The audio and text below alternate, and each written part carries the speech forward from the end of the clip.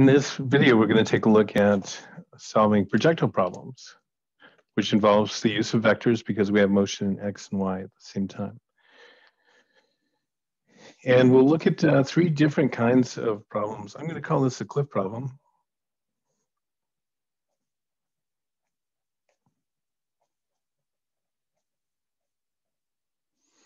And let's take a look. Hunter aims directly at a target on the same level, 75 meters away. The bullet leaves the gun at a speed of 180. By how much will it miss the target, and what angle should the gun be aimed so as to hit the target? Oh, so this is a 2-for-1. All right, so let's take our workspace and we'll divide it into two parts.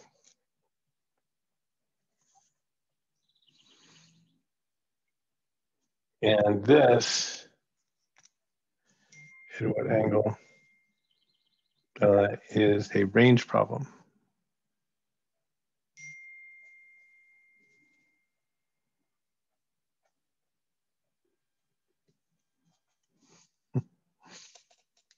Okay. So the scenario in the cliff problem looks like this. That our object, here, a bullet, is going to be fired, but under the influence of gravity, it's going to be made to fall. So let's start off by listing what we have for variables to work with. And of course, we've modified our variables a little bit. So here's our initial velocity in the X direction.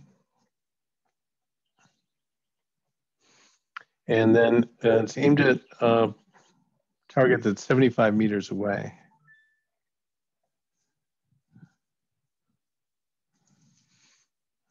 And it wants to know how much we're going to miss by. So this is our difference in variables. So this would be the initial height, and then this is the final height. And we're looking for the difference between these two. So there's two distinct kinds of motion that's happening here. There is the horizontal motion and vertical.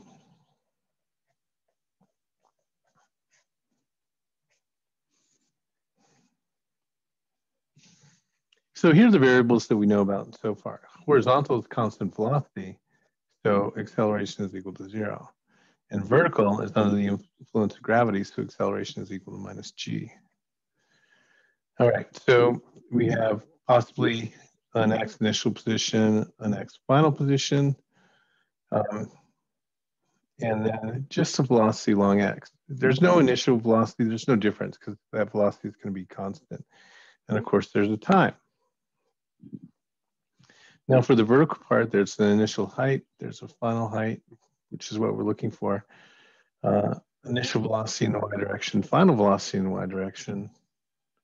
The acceleration term we're going to leave out because it's minus g, and then we'll have time. Okay, so now let's take a look at what we've got for givens. We would use the initial x if we had like a head start or something, but we don't have anything like that, so we just say that's 0. And this is going to be 75. And then this is going to be 180 meters per second. So double checking the units look good, and time is what we don't know. So initial velocity, I might as well call that 0. And then this is what I'm looking for. But the initial velocity in the y direction is 0 because it's launched horizontal. Horizontal projectile. And final velocity, I don't know, and time, I don't know. However, that is what links the two motions together. So that's going to be the same.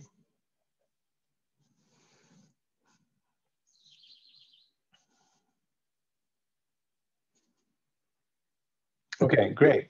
Now let's take a quick look here.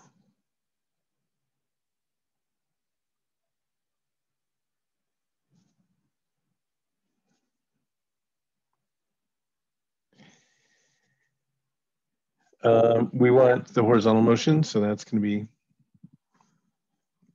x equals x0 plus vt. And so we want 75 is equal to 0 plus 180 times time, and so we can solve for time. So 75 divided by 180.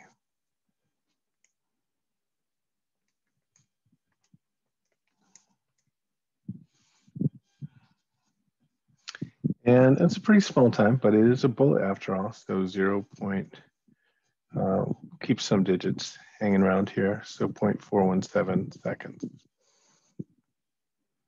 Now the y motion would look like this. Y is equal to y0 plus v0 yt minus 1/2 gt squared. And now I know the time because that's what links the two together. So I don't know what the final height is, but I know the initial height is 0 plus 0 times time, which is still 0, and then minus 1/2 g. So we write that all the time, so let's just call it minus 4.9 t squared, and that's 0.417 squared. Okay, so 4.9 times my answer squared. Okay, 0.85 meters.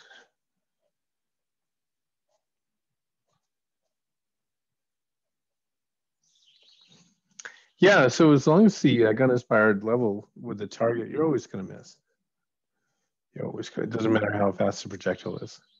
So if the projectile is going fast, it's going to travel pretty far along X, but it's still going to be low, be below the target. Moderate speeds, slow speeds, or what if you had somebody just dropped a bullet from here to here? It would take the same amount of time to fall. That's because horizontal and vertical quantities are independent. Okay, so in the next one, we have sort of a range problem. And now we have 75 meters for a distance to cover. But we're going to launch this at an angle.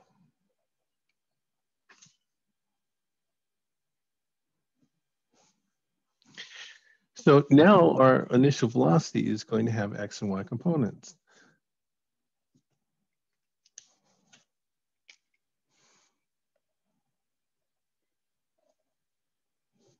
Velocity in the x direction. I'm not going to bother with the v0 because it doesn't change. Even though it's less than what this is, it's still not going to change. And then this will be velocity in the y direction. And this one will change.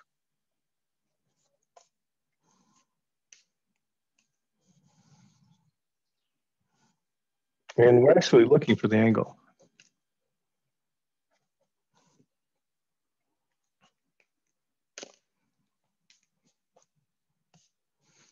Okay. Do the same thing. Let's list our quantities. So x0, we don't really have that. X is still going to be 75. And my velocity along x is going to be equal to v0 cosine theta, whatever theta is.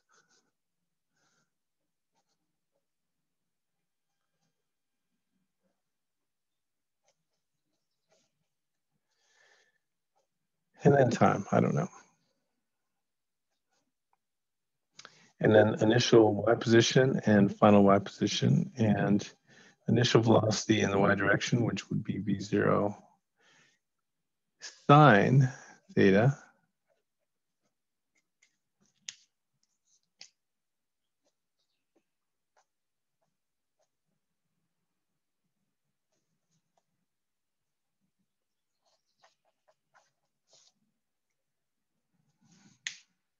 And then final velocity, we don't know.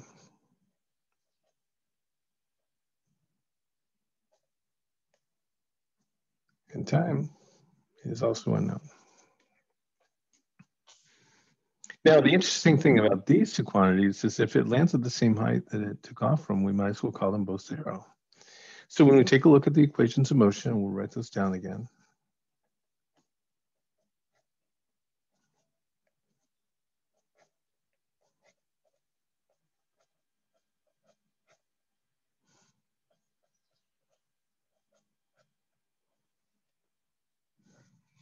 Now we'll put in what we know. So this is going to be 75, that's 0, equals V0, which is 180,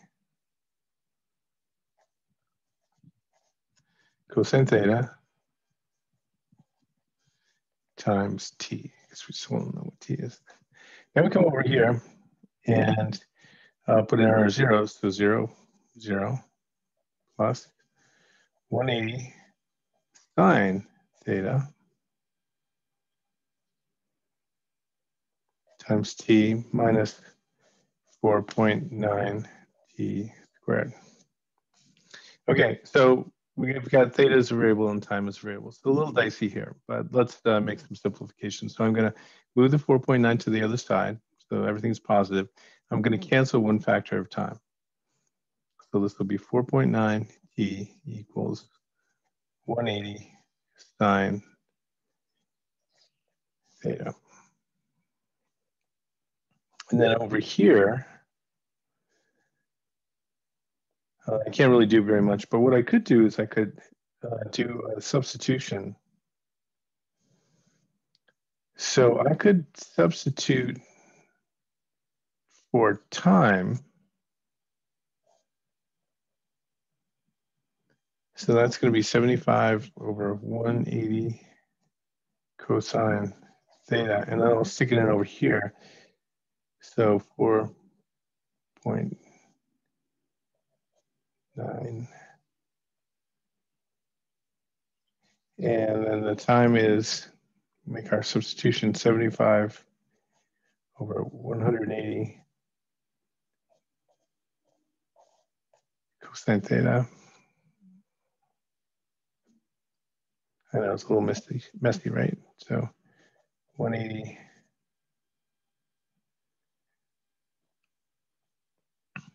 times sine theta. Okay, great. So I forgot my equal sign. It's right there. Okay, great. So what do we have now? So 75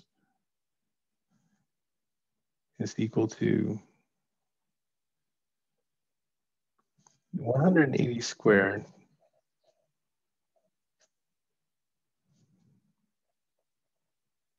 times the sine of theta and then multiplied by the cosine of theta.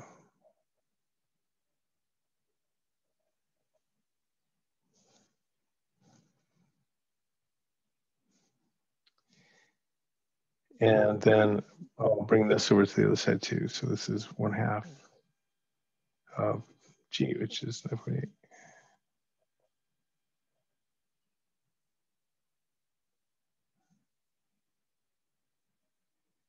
Okay, well, we're pulling back from this, and I'm reminded of something called the range formula.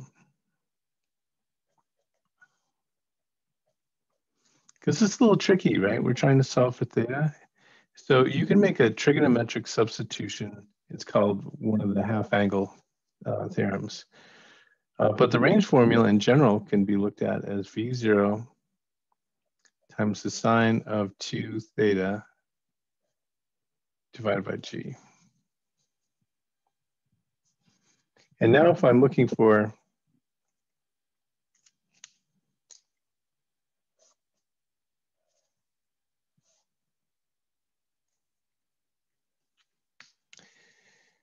the angle, we have to remember that we know all these things.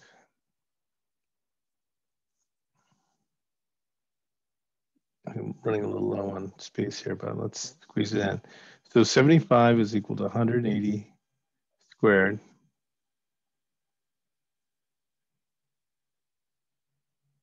and g is in the denominator and sine 2 theta.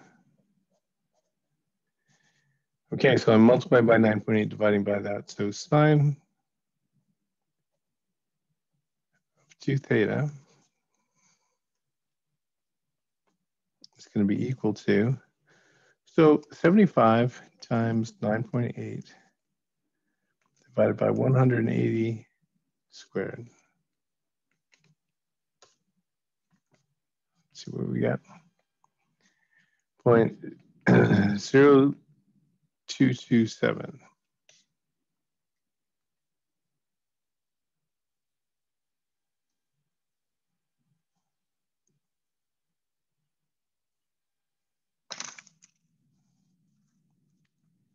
Almost there.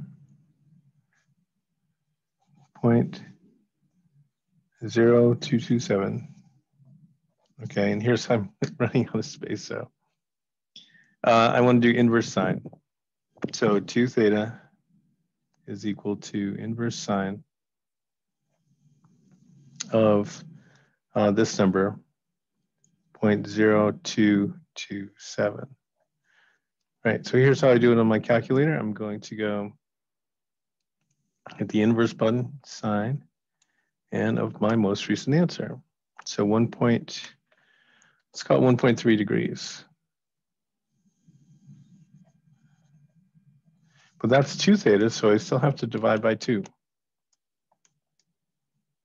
Right, so 0.65 degrees.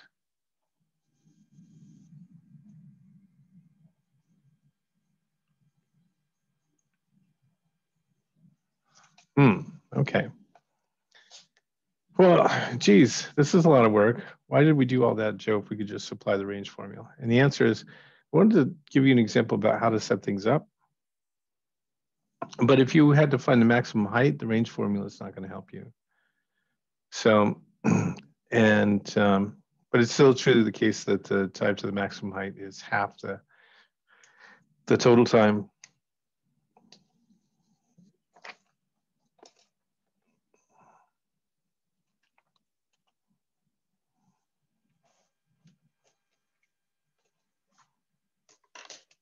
Okay, let's keep going with just one more. I'll hold off on that other one. Okay, so projectile fired with initial speed angle above the horizontal on a long flat firing range. So this is a range problem.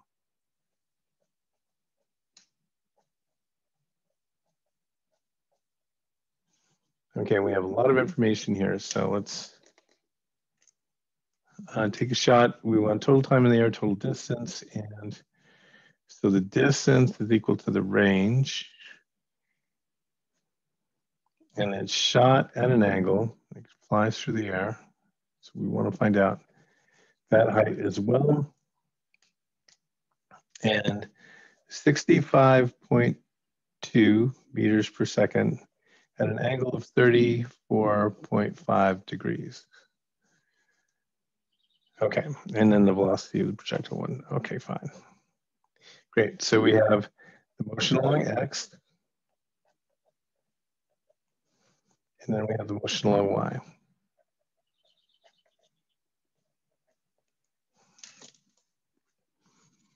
All right, initial position along X, nothing special about that, so we'll call it 0. X is actually what we're looking for, that's the range. Velocity along X is going to be equal to V0 cosine theta, but we know both of those, not like the last problem, so we can go ahead and type them right in. And so that's going to be 65.2 times cosine 34.5. Okay, 53.7.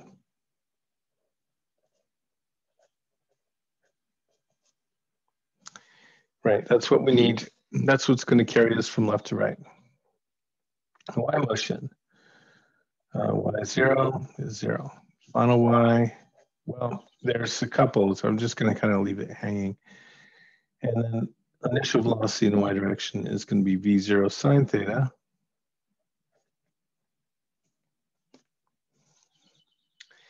And so I'll just bring back that, what I typed in last time, and do sine instead. 36.9.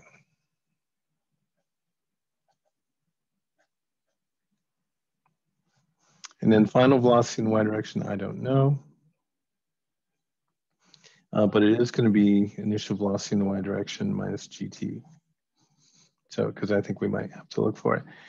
And then time is unknown. Okay. So I can get some of the information right now by just doing the range formula. So let's take a look at the range formula.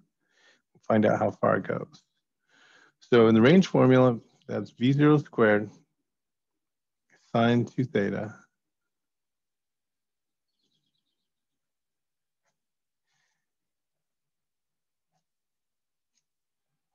Okay, great. I know V0, that's 65.2. I know the angle.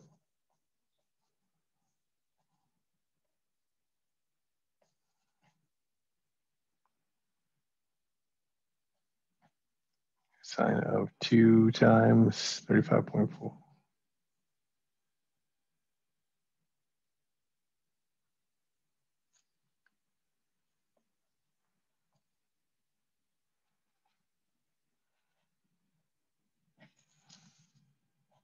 And all divided by 9.8. So these are all just numbers.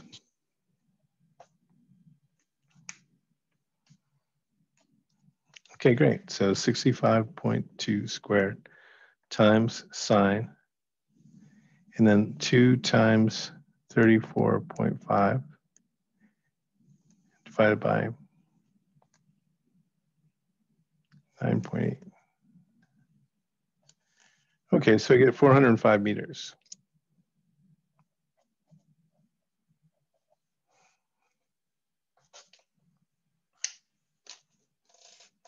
So now I know what this is. This is 405 meters.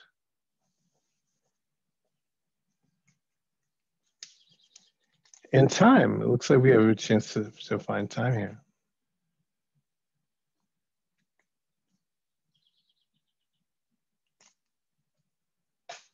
Okay, great. So x equals vx time.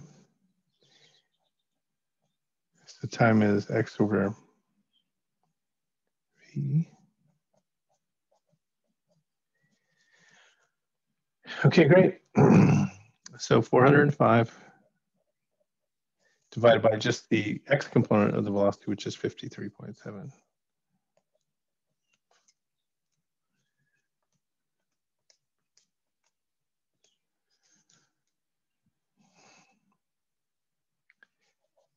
So 7.54.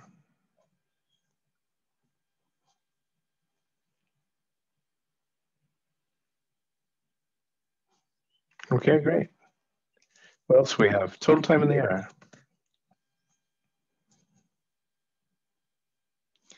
Yep, so we've got that. This is the answer to how far. This is the total time in the air. And maximum height, so we haven't done that yet.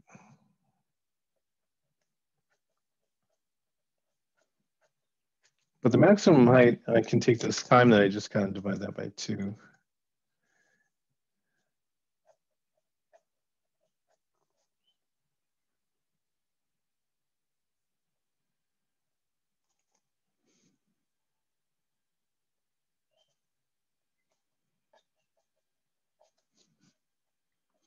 So that's 3.77 seconds. And now that's a question about y, so I can stick it into the y equation of motion. So y is equal to y0 plus v0y times t minus 1/2 gt squared.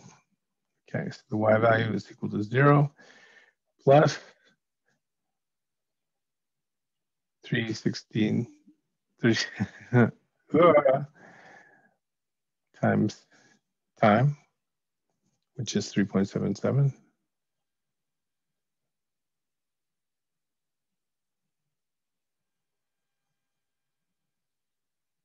Let's see, 2.77, just a little stall there, minus 4.9, and then 3.77 squared.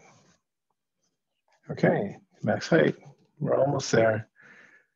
So 36.9 times the answer I got previously, minus 4.9 times the answer I got previously squared.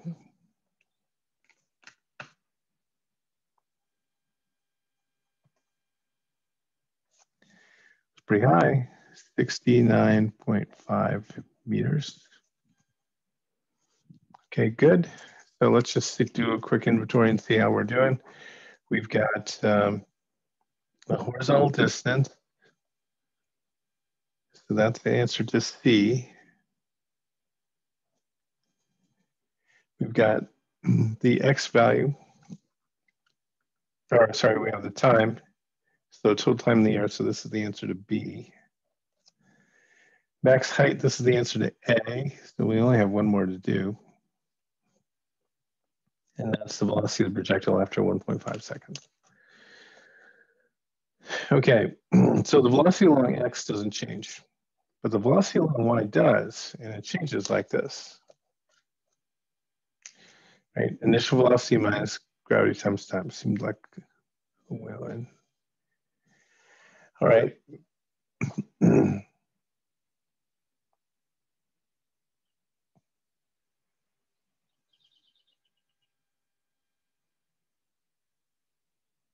Okay. So this last is D. Velocity along X is still going to be equal to 53.7 meters per second. And the velocity along Y is going to be equal to whatever the original was.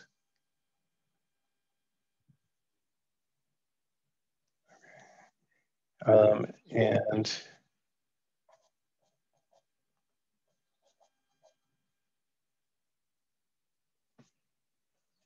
initial velocity in the Y direction is 36.9.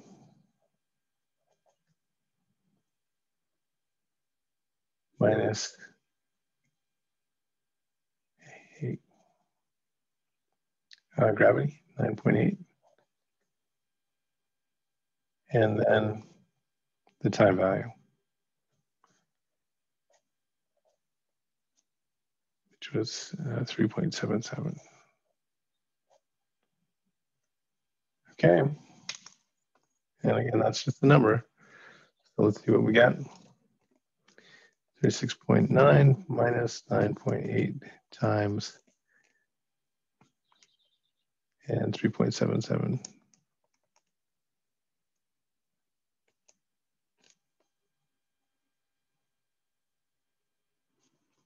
Okay, so I got a small negative number. It's on the way down. Just double check and make sure I did that right.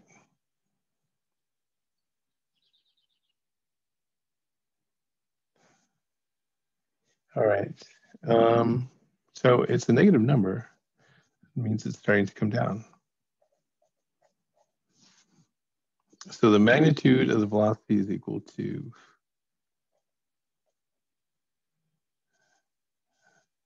right. So Pythagorean theorem.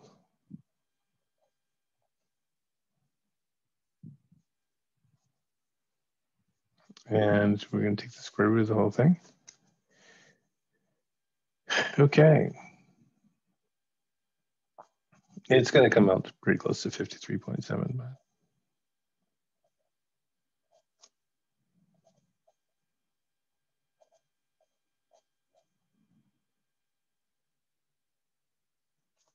Okay, and that's square root 2. Take the square root of the whole thing.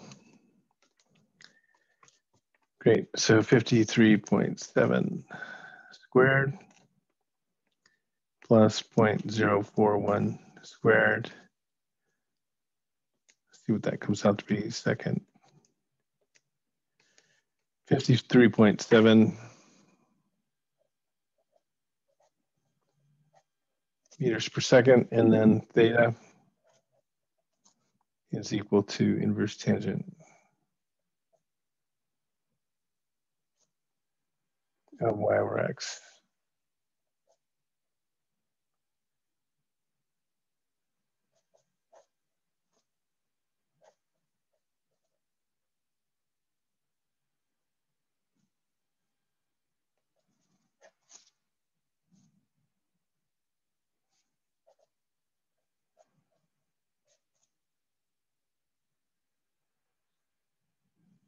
And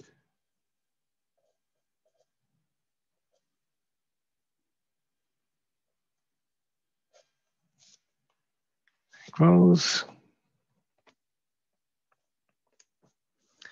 second tan 0.045 divided by 53.7, and it's going to be about 0 anyway, but a little bit negative. So 0.05, let's say.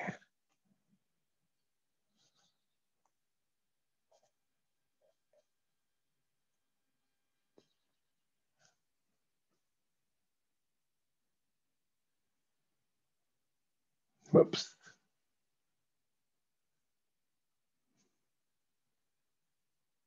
Yeah, that's fine. Just call it degrees. Whew. It's a long one, but that's just about everything you need. All right, we'll post this.